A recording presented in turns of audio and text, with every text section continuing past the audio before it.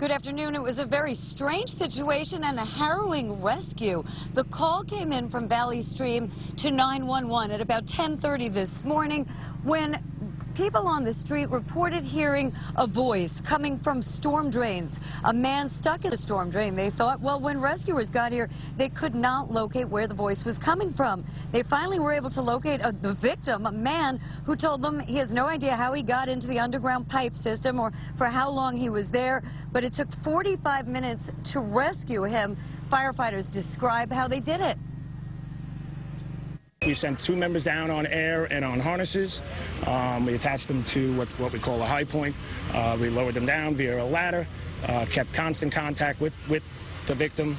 He basically crawled himself out, and then once he got into our hands, we packaged him up and brought him up to street level.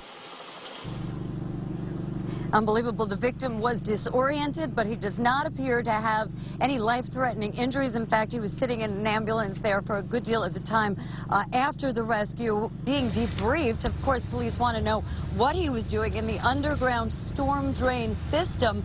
Firefighters tell us that he was in a pipe, a 24-inch pipe, about 150 feet from the nearest storm drain, and they were able to lift him up safely through that storm drain.